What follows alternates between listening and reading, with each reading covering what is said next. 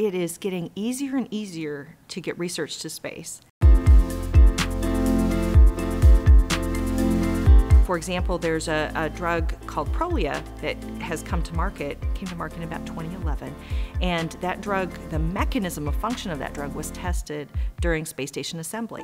Well, now if I'm talking to a group of women about osteoporosis, I can talk about how spaceflight, is linked to osteoporosis, and this drug is out there. And there are women who will say, hey, I'm taking that medication. So it's just much easier now to relate because we've had enough time to have those results come out and really start affecting people's lives. Everything's different today because you're really able to use the space station as a real laboratory. Now that we're doing 300 experiments, 350 experiments at a time, we are looking 3 years from now at this huge bow wave of research that results that will be coming out, and that research is really going to be having an impact in our country.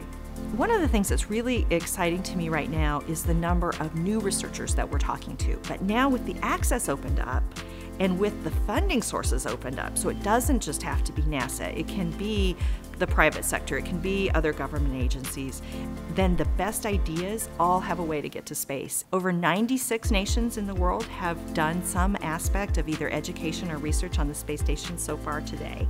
And that access is broader and broader as we have users coming in from countries all around the world, people trying experiments, and of course science is international. So what it means is through the network of international scientific collaboration, almost any scientist in the world who can find funding for their research is going to be able to find a way to access the laboratory.